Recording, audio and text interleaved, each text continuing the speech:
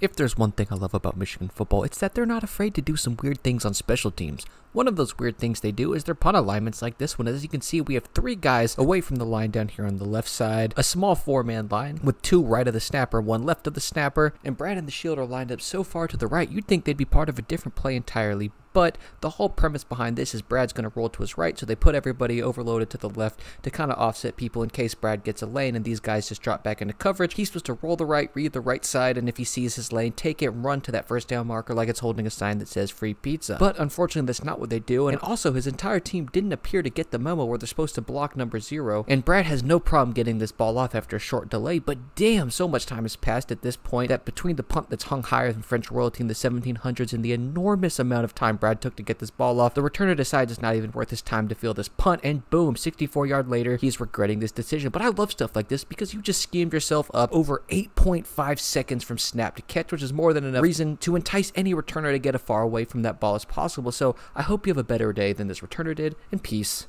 Bounce for Michigan, and they flip the field.